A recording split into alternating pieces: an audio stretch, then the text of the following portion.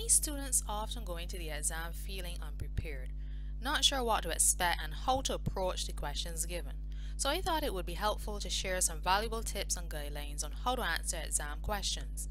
So in part 2 of this exam prep series, I'm going to be focusing on answering structured and essay type questions. So these include those simple questions that require short answers, often involving diagrams, and then there are those questions that usually require a fair amount of writing. So if you need help in this area, keep watching.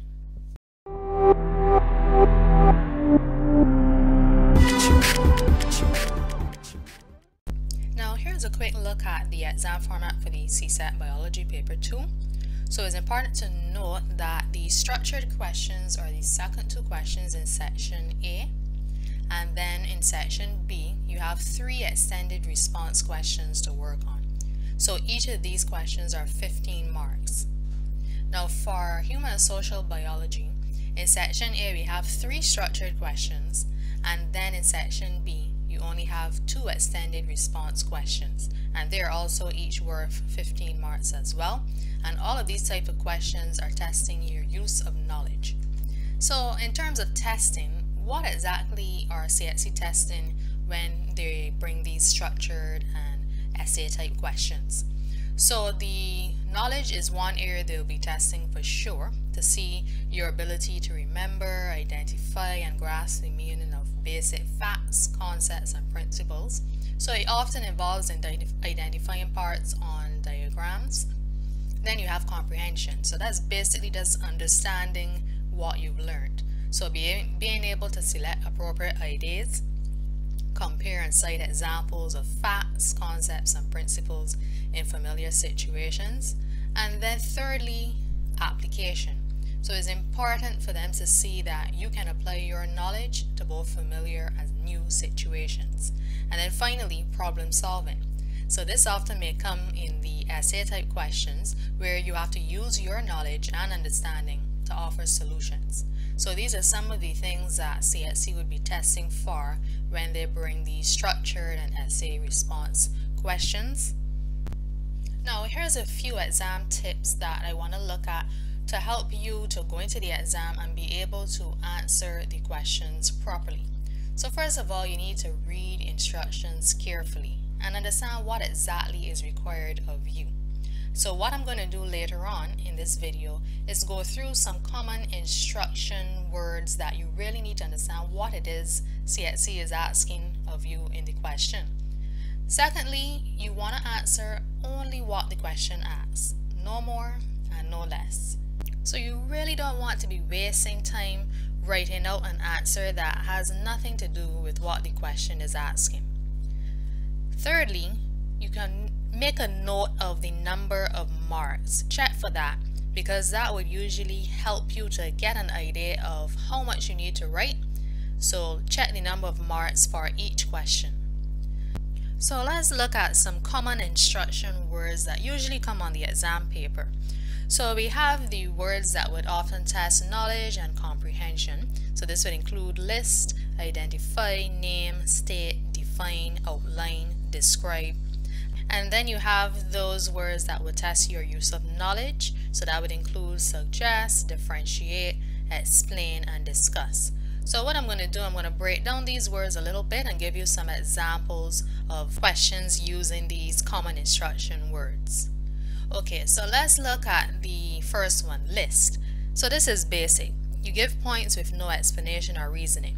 So usually just single words. So for example, if I see a question saying list the 7 characteristics of all living organisms, you just have to simply list them. So nutrition, respiration, excretion, movement, irritability, growth, and reproduction. That's all you need to give. So there's no explanations or anything, you're just listing. So the next set of words, identify, state, or name. So basically you'll be showing and pointing out facts or label parts on a diagram. So for example, identify 3 features common to all respiratory surfaces. So that would include having a large surface area, that's one feature. Secondly, having thin membranes. And then thirdly, the moisture lining. So you see there's no explanation or anything. So you're just identifying the three features. So almost similar to listing in a sense. Another example, so name the part of the brain that controls involuntary actions. So that would be the medulla oblongata. So you're just giving one answer there, no explanation. Third example, state the processes in the diagram of the water cycle. So I'm going to insert a clip of a past paper question that actually covers this particular question. Okay, figure 5 is a diagram of the water cycle. So you're seeing the different stages of the water cycle, and you're asked to state the processes that occur at A, B, and C. So A, as you can see, indicated by the arrows going up to the clouds, and you have the trees down below. That would have to be transpiration, which is the loss of water vapor from plants and trees. So that is transpiration. B, now we have the loss of water vapor from the sea through evaporation. So that water evaporates and then it goes into the clouds. Clouds undergoes condensation, which is prior to precipitation, which would be the release of the rain from the clouds. So evaporation would be B. And then C, as you can see the arrow indicating, that would represent the surface runoff. So water, not all the water would get deep down underground. Some of it would run off from the surface of the ground, and that can enter into the sea. Alright, let's look at the next instruction word, define. So that means to give the meaning of a term or a process. So the example I have here, so define the term photosynthesis. Now for 2 marks, you want to make mention of 2 points. So photosynthesis is the process by which green plants make their own food. So that's pretty much 1 point. And then using sunlight, water, and carbon dioxide, those are the raw materials. So that is a complete definition there of photosynthesis. So we have the actual process, what it does. So it allows plants to make their own food, and then you use the raw materials, sunlight, water, and carbon dioxide. So that is a definition there. Now the next instruction word, outline. So with outline, you're given a brief description of steps or stages in a complex process. So you're kind of like summarizing the basics for a particular process. So example I have here, so outline the stages in blood clotting after getting a cut. So this is 4 marks. Now I have the answer as follows. So when the cut is formed, platelets and damaged capillaries produce thromboplastin. So that's point 1, and then that thromboplastin is going to work on the prothrombin, converting it into thrombin. Then the thrombin acts on soluble fibrinogen, converting it into insoluble fibrin threads. So these are the threads that are going to form the actual clot which traps the blood cells. So this entire process requires the nutrients calcium and vitamin K. So that completes the outline. So it's just a quick summary of the stages of blood clotting. Alright, let's look at the next instruction word, describe. So this is often used. So you have to outline the main details of a process. So the example given here, describe the test to investigate if starch is present in a leaf. 4 marks. So pretty much you should have in your mind, okay, you may need to write at least 4 points. So to test a leaf for starch, so you're going to be using the iodine test. So that is the name of the test that will investigate the presence of starch in the leaves. So first of all, the leaf should be taken from the seedling and placed in a beaker of boiling water to break down the cell membranes or the walls. So that's what's going to allow the iodine to actually get into the cell. And then secondly, you need to turn off the Bunsen burner. So remember, the water that's boiling would be upon a tripod. You have the beaker on top of the Bunsen burner heating it. So at this point, you're going to turn off the Bunsen burner and place the leaf in a boiling tube of ethanol standing in the hot water, and this is going to extract the chlorophyll. Thirdly, you're going to remove the leaf from the ethanol and place on a white tile or a petri dish. And then the last step, you're going to add a few drops of iodine. So if the leaf turns blue-black, that means that starch is present. So that describes the tests that you would use to investigate if starch is present in a leaf. So let's look at another example of this instruction word describe, and I'm going to insert a clip of a past paper solutions that actually answers this particular question. Okay, it says in part A, describe how genetic engineering is used to produce human insulin using the bacterium E. coli. So you have to consider the whole concept behind genetic engineering, in which you're manipulating genes. You're taking genes from one organism and adding it to the genome of another organism. So in this case, in order to produce a human insulin, the human insulin gene would be extracted from the pancreatic cells. So remember, the pancreatic cells are responsible for producing the hormone insulin. So the human insulin gene is taken from the pancreatic cells, and then the plasmid DNA of the bacterium E. coli. So remember, the DNA in the bacterium exists as these plasmids. They are circular DNA. So this DNA is going to be cleaved or cut by restriction enzymes. So that is going to remove a section of it, so that the insulin gene from the human cells, the pancreatic cells, can then be inserted and integrated into it to form recombinant DNA. So you're going to have a combination of the human insulin gene and the bacterial genes. So the bacteria with the recombinant DNA, so it's a mixture of the two, human insulin and then the bacterial plasmid DNA. So that recombinant DNA is going to be, the bacteria with the recombinant DNA would be placed in fermentation tanks, and that's where they're going to multiply rapidly. So as they're multiplying, the insulin gene would also be quickly produced in the process. So this produces large quantities, because remember, bacteria, they multiply very rapidly and produce large quantities. So the scientists are then going to harvest these bacteria carrying the human insulin and extract and purify it before it can be used as medicine for diabetics. So I'm going to include a diagram here just showing you the whole process of human insulin production. So you see the stages we just went through. So we have the human pancreas cell with its DNA, and then we have the bacterium, the E. coli. So you see you have bacterial DNA, and then the plasmid DNA is the round one. So you're pretty much going to be merging the two types of DNA, the human insulin DNA and then the bacterial DNA, the plasmid DNA. So that is what forms the recombinant DNA. So before that, obviously, we would have cut the section from the bacterial DNA, the plasmid DNA, before we can combine it with the human insulin gene.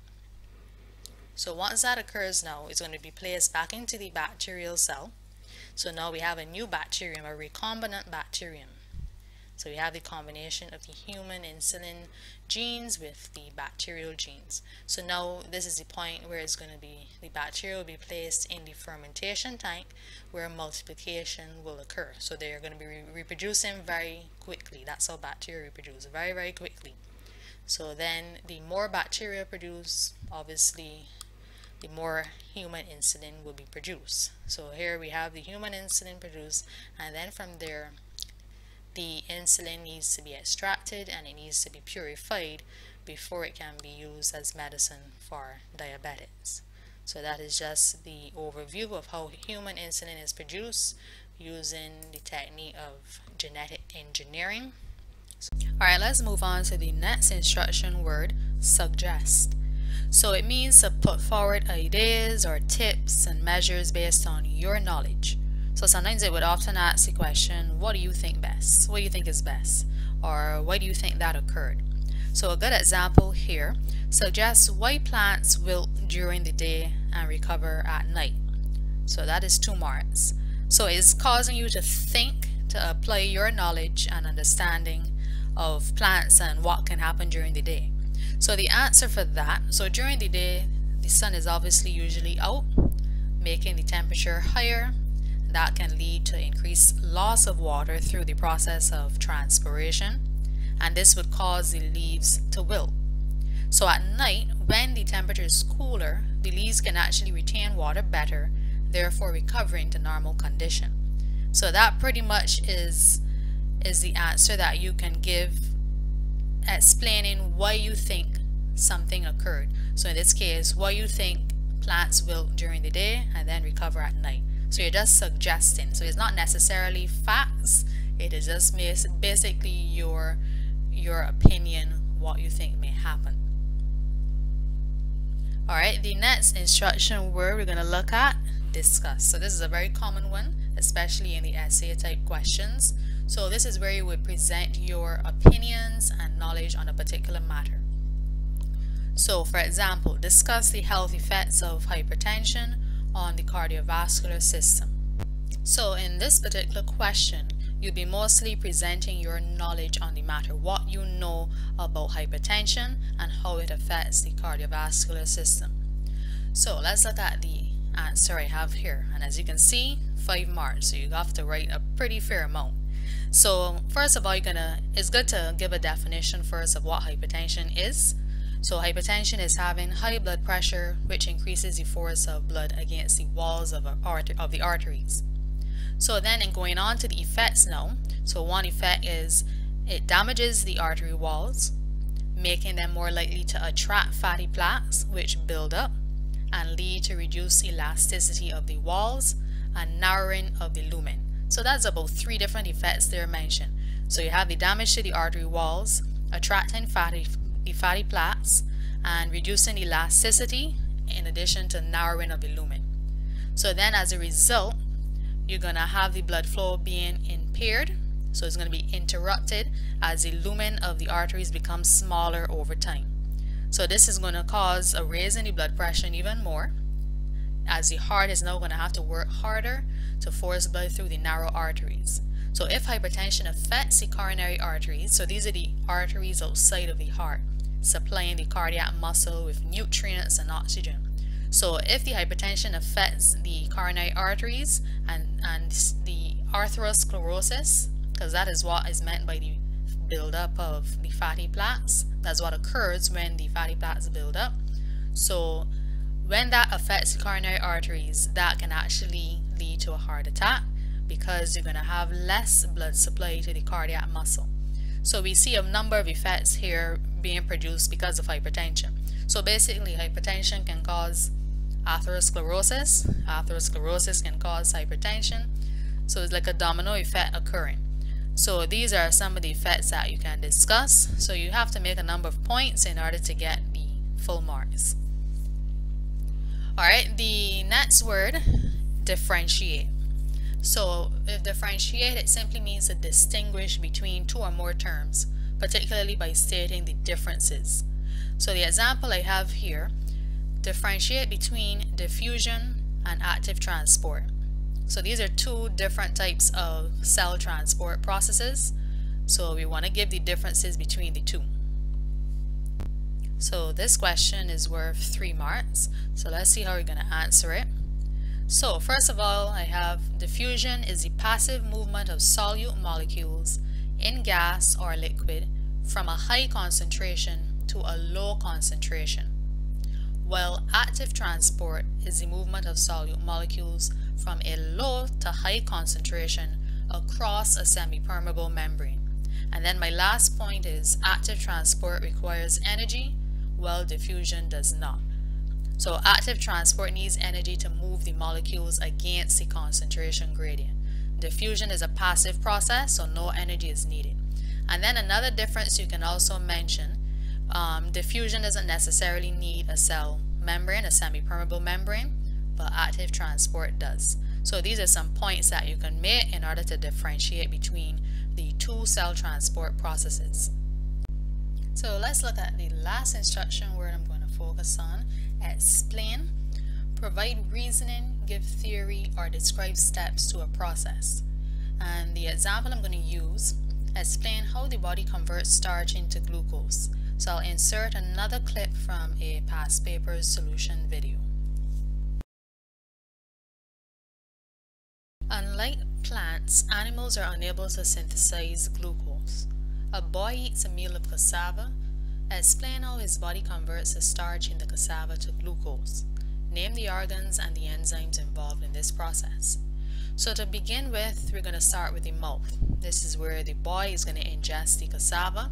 So the cassava is going to be first broken down into small pieces by his teeth. This is known as mechanical digestion.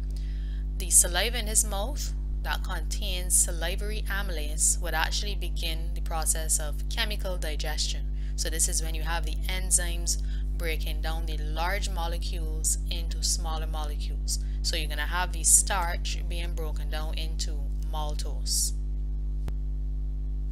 So now the next organ involved would be the stomach. So after the cassava, the bolus of food goes down the esophagus through peristalsis, the stomach is going to be involved in churning and mixing that cassava meal. So no further chemical digestion is going to occur within the stomach as it relates to the cassava particularly. Now moving on to the small intestines, the pancreatic juice from the pancreas contains pancreatic amylase. So this will also continue with the digestion of the starch in the cassava, converting that into maltose again. And then that maltose needs to be further broken down by the enzyme maltase, which converts that maltose into glucose. So the maltase enzyme usually comes from the juices secreted from the intestinal walls.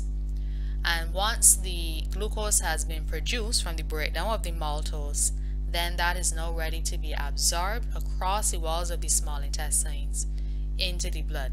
So then the blood will be responsible for transporting that glucose around the body. So that question is worth 4 marks. If you have any questions, feel free to comment them below and I'll be glad to answer them. If you found this video helpful, feel free to subscribe, like, and share. And don't forget to hit that notification bell.